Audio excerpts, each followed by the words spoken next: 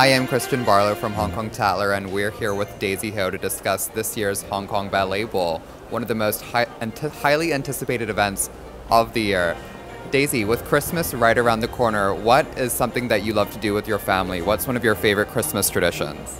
One of my favorite Christmas tradition is to cook dinner for Christmas Eve.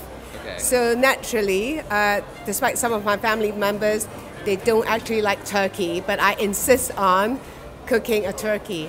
Another tradition is, this is the tradition that comes all the way from my father, and that is we will have to open all our gifts on Boxing Day. So now with my two daughters, we still open Christmas gifts on Boxing Day.